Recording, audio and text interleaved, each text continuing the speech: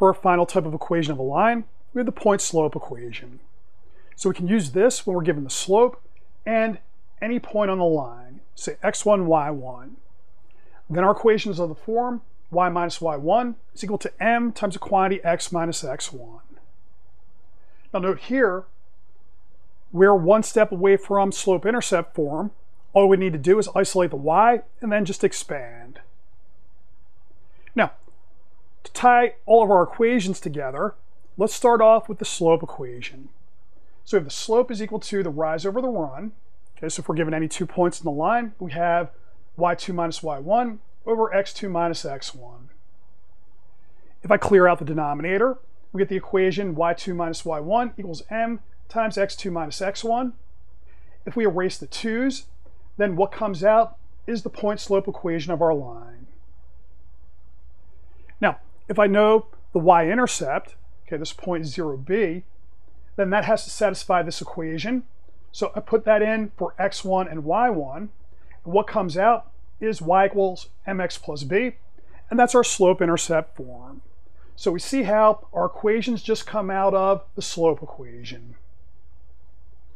Now, let's just run this through our problems from before. So for instance, let's see how I would get our point-slope equation from 2 points, say from the standard form.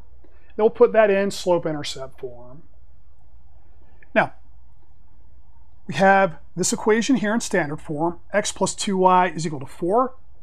So rather than going for the intercepts, let's just pick x equals 2, x equals 4, see what comes out. So when x is equal to 2, okay, we solve for y. We get y equals 1, so we have the point 2, 1. When x is equal to 4, okay, we solve, we get y equals 0, and we get 4, 0. Okay, note here we have y equals 0, so I found the x-intercept. Now, I could use these 2 points to get the slope. So we'll take, okay, we're going to do rise over run, so change in y over change in x. That gives me 1 minus 0 over 2 minus 4, so we have minus a half for the slope. Then I need one more point to use our point-slope equation. Okay, so we write down point-slope equation and then fill in the items. Our slope is minus a half. If I use our first point, okay, that's going to be x1 equals 2, y1 is equal to 1. And here's our equation in point-slope form using this point. Now, if we isolate the y and expand, what happens? Well, we have on this side, I push through the minus a half, so I have a minus a half x. Then minus a half and minus 2 becomes a 1. I push this minus 1 to the other side, and we get y equals minus a half x plus 2. That's our slope-intercept form. Okay, we already knew the slope was minus a half, but now I also know the y-intercept is going to be 0, 2. Okay, and then we could just check that up through there. Now, to check our work, okay, we expect to get the same answer if we use the other point. So we'll have a different point-slope equation, but it should go to the same slope-intercept equation. So let's try 4, 0. So x1 is equal to 4, y1 is equal to 0. I have y minus 0 equals minus a half, quantity x minus 4. If we isolate the y, okay, the 0 is just going to go away, so that's already there. I just need to expand the other side. So we push through the minus a half, get minus a half x, and then plus 2. And we see the slope-intercept form agrees with what we had from the other point-slope equation. So that'll check our work. Let's repeat our problems from last time using the point-slope equation. So here, we'll get the same answers, just with a slightly different method. For instance, if I want the line that's parallel to the line y equals minus 3x plus 2 through the point 1, 1, note we have a slope and a point, so we can go directly to the point-slope equation to get our new line. So we write that down immediately. Y minus y1 is equal to m x minus x1. Now, parallel to y equal to minus 3x plus 2, that means they have the same slope, so m is equal to minus 3. I want this line to go through the point 1, 1, so I can use that for x1 and y1. Now, we plug each of these values into our equation. We get y minus 1 equals minus 3 times quantity x minus 1. And that's our answer if we're only asked to put it in point-slope form. If we want slope-intercept form, we just take this one more step. So what do we do?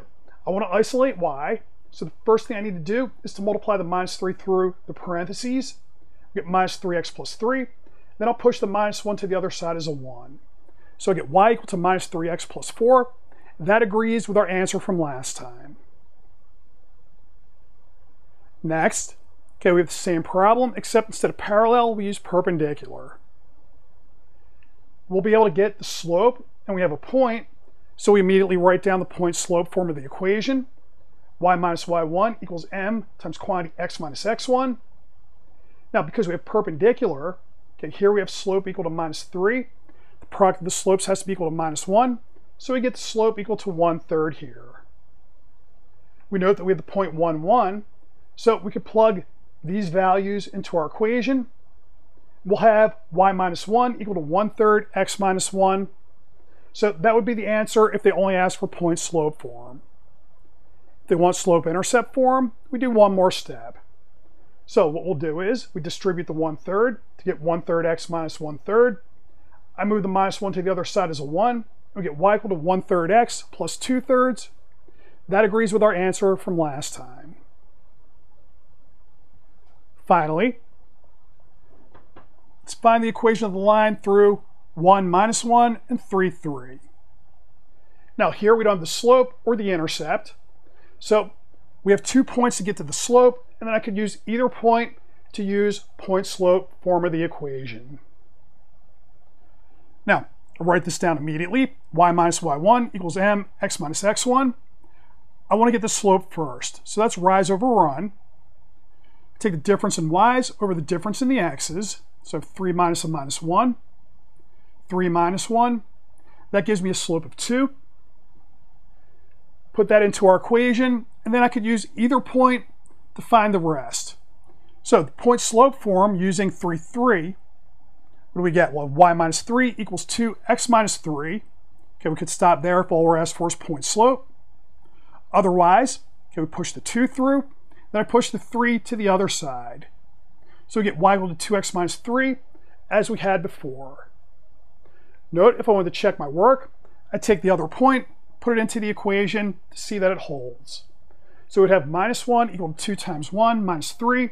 That's a true statement. So both of these points are on our line, so our equation checks out. I could use the point 1 comma minus 1 in our point-slope equation. We should get the same answer when we go to slope-intercept form. So let's try that. So I'll have y minus a minus 1 equals 2 times quantity x minus 1. So cleaning things up, I have y plus 1 equals 2x minus 2. We push the 1 to the other side as a minus 1. I get y equals 2x minus 3. Okay, so that agrees with this. And if we check our other point, 3, 3, I have 3 equal to 2 times 3 minus 3. It's a true statement, so that checks our work.